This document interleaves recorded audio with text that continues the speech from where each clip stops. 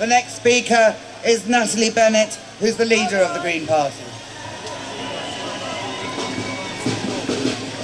Well, first of all, well done. You've come out on a wet and miserable day and now the sun's coming out, so give yourself a cheer. Because what you're doing is you're sending a very clear message. A message to David Cameron, a message to Jeremy Hunt. We want to keep the Whittington. And we want a publicly owned and publicly run NHS.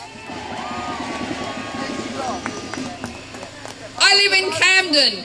We saw what happens with privatisation. Does anyone out there remember the Camden Road GP surgery? It was privatised. Then it was sold. Then it was shut. No more to that. We're here today and thousands of others along the route. You saw all the cars hooting. You saw the people leaning out of the windows and cheering. There's 5,000 of us here today.